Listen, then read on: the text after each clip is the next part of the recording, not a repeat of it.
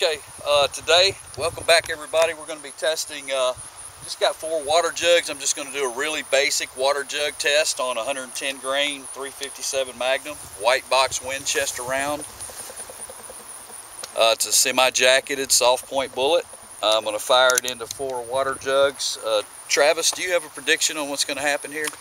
I think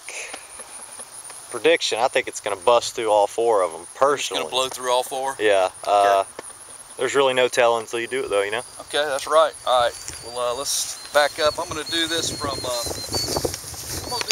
measured distance. This is not exactly scientific. I'm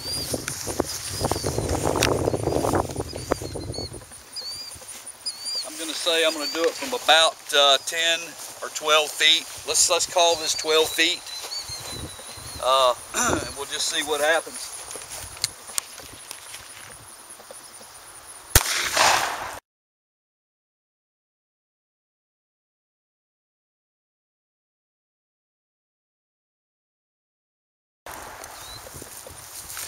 Okay, let's go look at that, Trav. Okay, we obviously got a nice explosion on the first one. Are you looking at this? You got that going? Okay, we've got some fragmentation. As you can see, that's a lead fragment from the 110 grain round. Don't get too close, you won't be able to see it. We've made it into the second jug. And it did not penetrate the third. So our bullet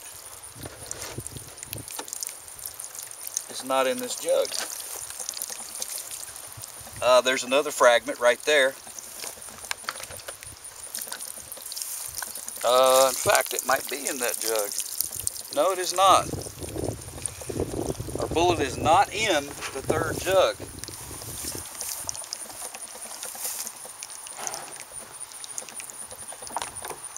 So what happened, folks? I'll do some looking around, but I think what happened was it went in the first jug, it mushroomed violently, it started to fragment, went into the second jug, fragmented some more, and then it took a right or a left here. Just not certain. That's the entry hole, and there's the exit. I can see where it pinched the back side of one of these jugs right there, but that jug was not penetrated. That bullet should be laying right here somewhere. Okay, so we'll look for the bullet.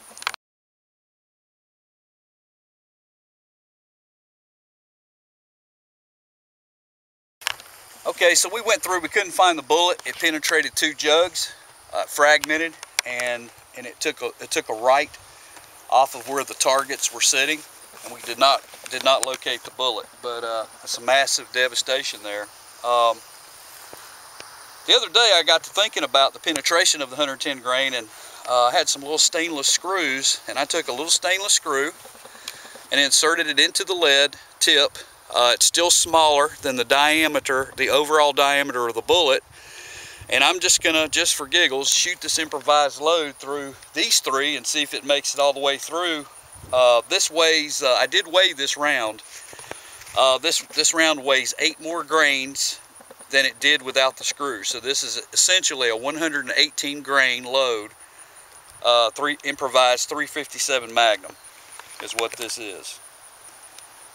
And here it goes from the same distance.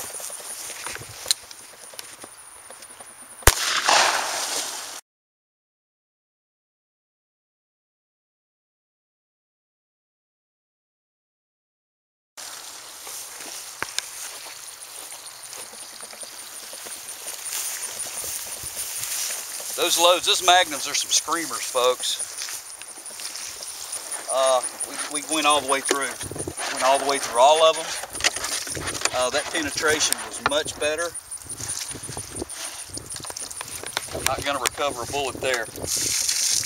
So that little screw in the end of it made the penetration much better, and we still got excellent expansion and devastation. I don't see any fragments. That might be a nice little improvised load. It's very cheap. Those little screws, you just take a screw about that long, cut it off, screw it right in there, and you can see it passed right through all 3 milk jugs with no recovery and no fragments in there at all. So it's not scientific in any way, it's just an interesting experiment.